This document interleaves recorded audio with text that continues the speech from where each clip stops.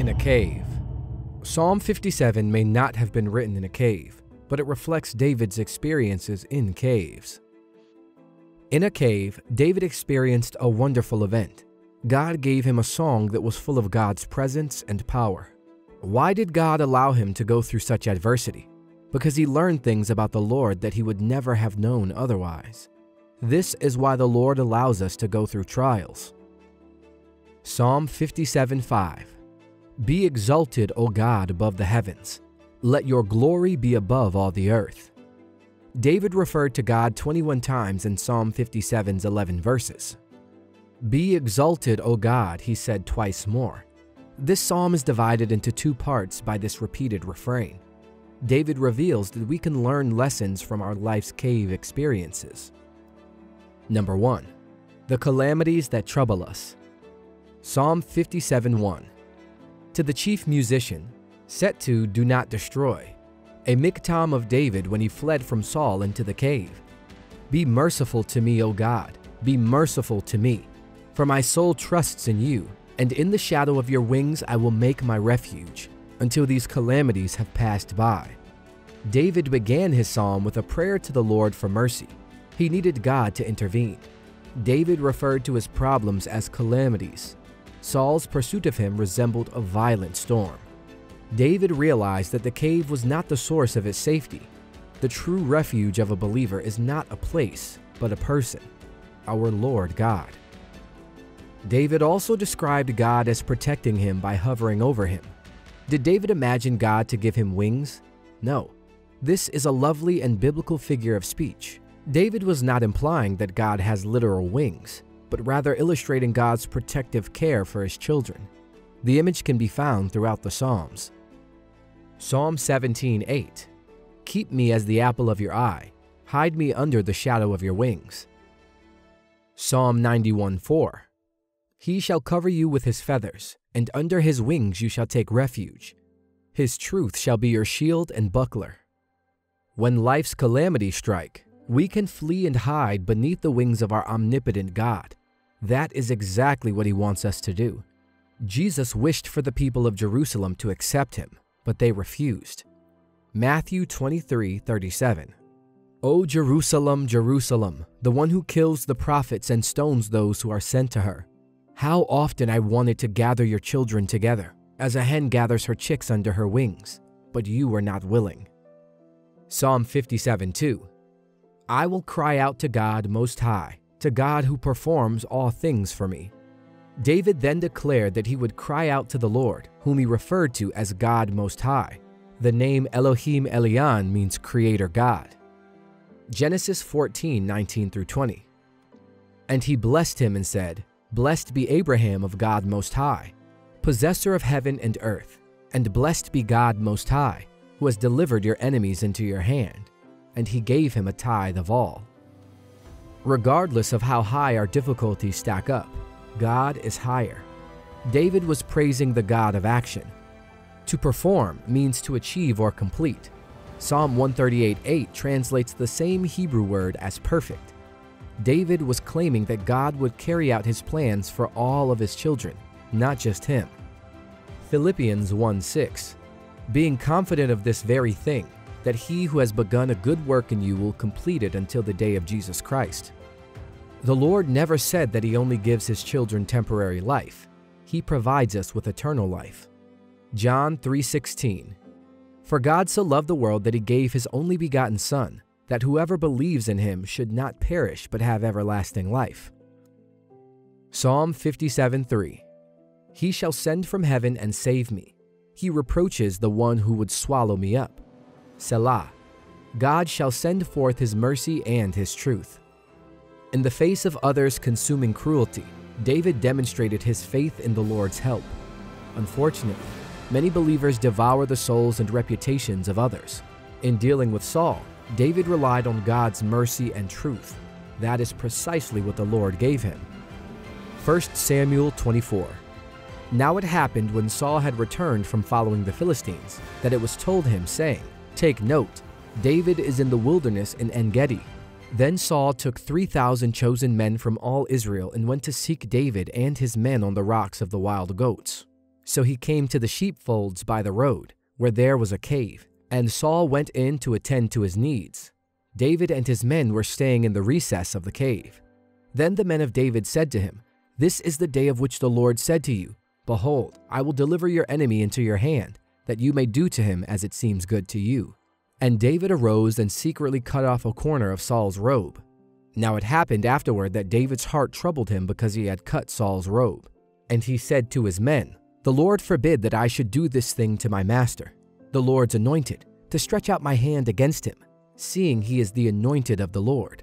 So David restrained his servants with these words, and did not allow them to rise against Saul.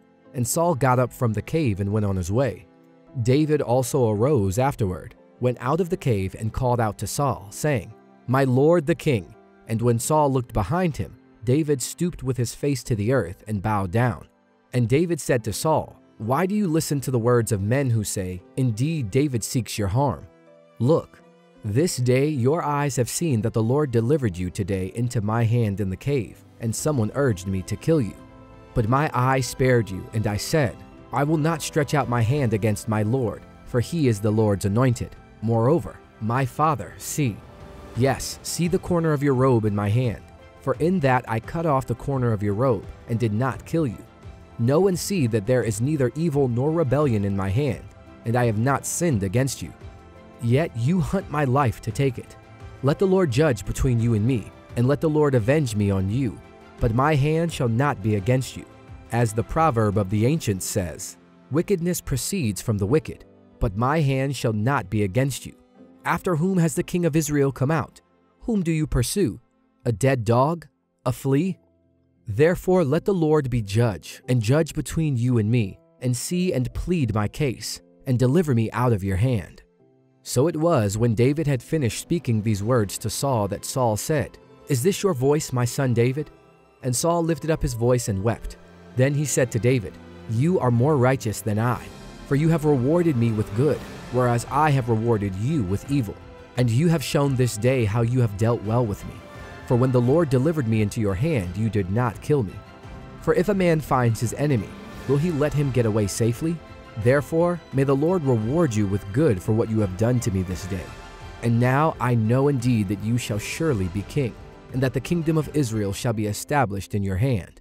Therefore swear now to me by the Lord that you will not cut off my descendants after me, and that you will not destroy my name from my father's house." So David swore to Saul, and Saul went home. But David and his men went up to the stronghold. Despite having a perfect opportunity to kill Saul, David chose not to because Saul was the Lord's anointed. When we find ourselves in a cave surrounded by disaster, we can pray to God for mercy and truth.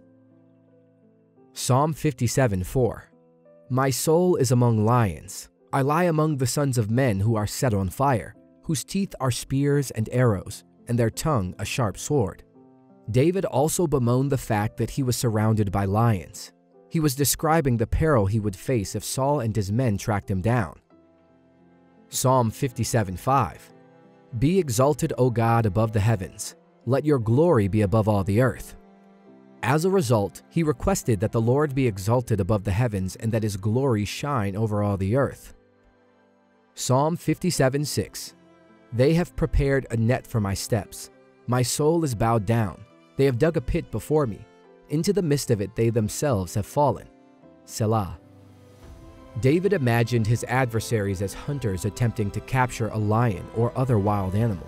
He knew Saul would use any means possible to find him, but he also knew God would thwart Saul's plans. Instead, his wrath would befall them, and their traps would catch them. We take matters into our own hands far too often, rather than remembering that our Most High God can take care of our enemies for us. Number 2. The realities that thrill us. David then transitioned from prayer to praise. Psalm 57:7. My heart is steadfast, O God. My heart is steadfast. I will sing and give praise. He stated twice that his heart was steadfast. He was emphasizing how settled and confident his outlook was. He cried out to God for mercy, and God had been faithful to provide him what he required. David, for his part, desired to be faithful to the Lord. Do we have a strong heart? Unfortunately, some Christians are as fleeting as butterflies. They flit from one flower to the next, from one church to the next. We never know where they will be. God wants us to be like carrier pigeons, with our eyes fixed on the goal of heaven. In the meantime, David transformed his cave into a concert hall, complete with instruments to accompany his singing. Psalm 57:8. Awake, my glory, awake, lute and harp. I will awaken the dawn. With his praise, he promised to awaken the dawn. There is nothing wrong with beginning our prayers with a request for God's assistance, as David did. However, the key to victory is to have our lives resting in God. We will end up singing a song of praise to him as a result of doing so and realizing his great power. And like David, each new day will bring a fresh opportunity to thank God for all of his blessings. Psalm 57:9. I will praise you, O Lord, among the peoples. I will sing to you among the nations. Not only was he going to praise the Lord, but David wanted to be a witness to others.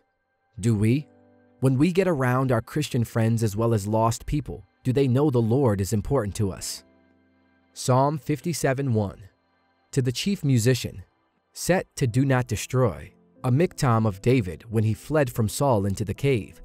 Be merciful to me, O God, be merciful to me, for my soul trusts in you. And in the shadow of your wings I will make my refuge, until these calamities have passed by. Psalm 57:3. He shall send from heaven and save me. He reproaches the one who would swallow me up. Selah. God shall send forth his mercy and his truth. Take note of the progression. David begged God for mercy, and God responded with mercy and truth. David now declares in 57:10 that more mercy and truth are available for future needs. It's no surprise that David had to praise the Lord. Psalm 57:11. Be exalted, O God, above the heavens. Let your glory be above all the earth. He again called out for God's exaltation. The word exalted means to be high and lifted up. He was saying, Lord, even in the cave experiences of my life, I want you to get the glory. I want people to see you.